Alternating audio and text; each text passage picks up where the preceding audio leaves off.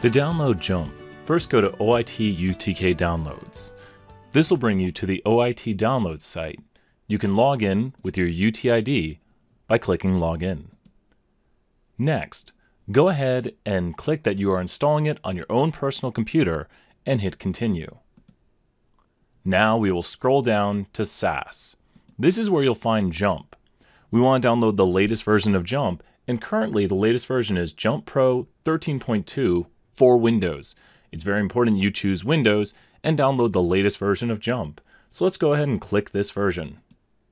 Here we have to click that we have read the help document. The help document goes into great detail and gives you lots of instructions, but this video will suffice for now. So go ahead and click Download Software. You will see the download start in your bottom window. Once the file has finished downloading, go ahead and go to your Downloads folder.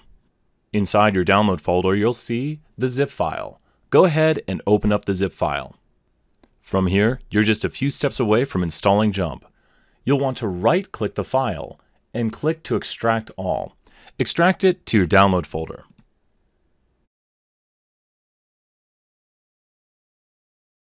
Now that you've extracted the files, you can go ahead and delete the zip. You'll notice the zip has the zipper on it.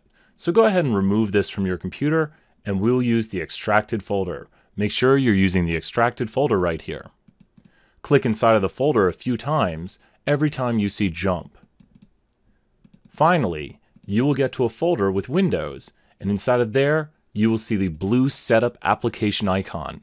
This is the button we want to click. You'll know it's right if it's blue.